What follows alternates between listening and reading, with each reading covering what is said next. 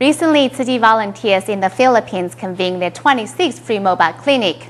This time they traveled to Barangay do Manuel in the Quezon City area of Manila. The venue for the clinic was a daycare center. Because none of the children and parents there had ever had their teeth checked, many first-timers burst into tears when the dentist got to work on them.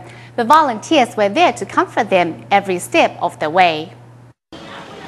Waiting outside the classroom for their turn, this group of mothers and children are not here for a class, but for a free clinic.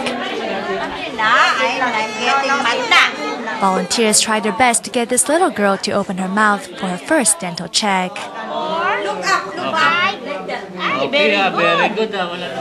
5-year-old Michaela Ardiano is surprisingly brave. After the doctor fixed her cavity, she happily expresses her gratitude.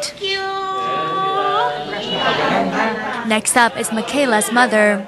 I'm grateful to them, to the dentists who performed the procedure on me and my child. Of course, I'm thankful to city volunteers. They were kind. I thank all of you.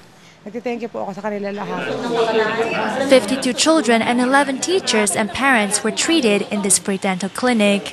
Doctors also give the students a lesson on proper oral hygiene.